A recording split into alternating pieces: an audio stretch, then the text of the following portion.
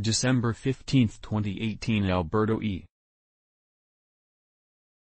Rodriguez, Getty Images. Saturday Night Live star Pete Davidson has his many fans worried after they saw a concerning message he posted Saturday to his Instagram page. Perhaps even more worrisome is that Davidson appears to have fully deleted the social media page as fans scramble across the internet hoping to see word relaying that he has received some help and support.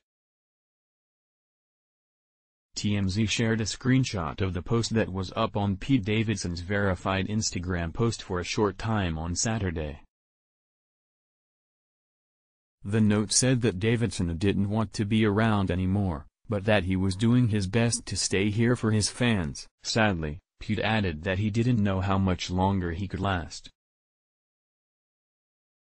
Additionally, Davidson said that all he's ever done was try to help people, and he ended the note saying to just remember I told you so.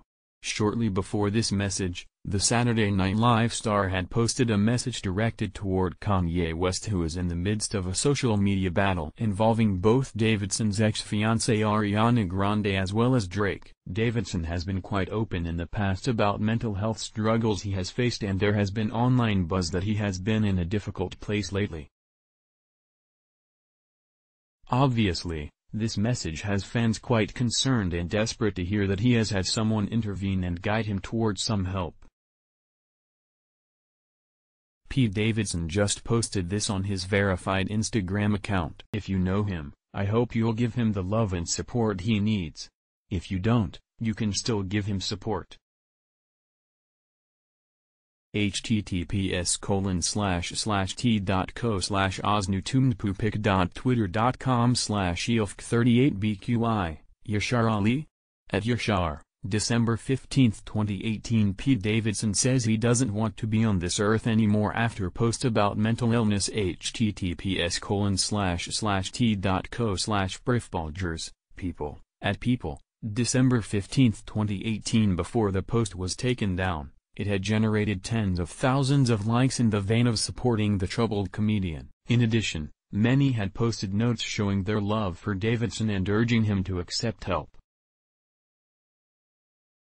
As word spread about the ominous post, people clicked over to the link for his page and found that the page seemingly was no longer available. Grande hasn't publicly said anything about her ex-fiancé's post as of yet, but she did push back after she took some heat from Kanye and others earlier in the day.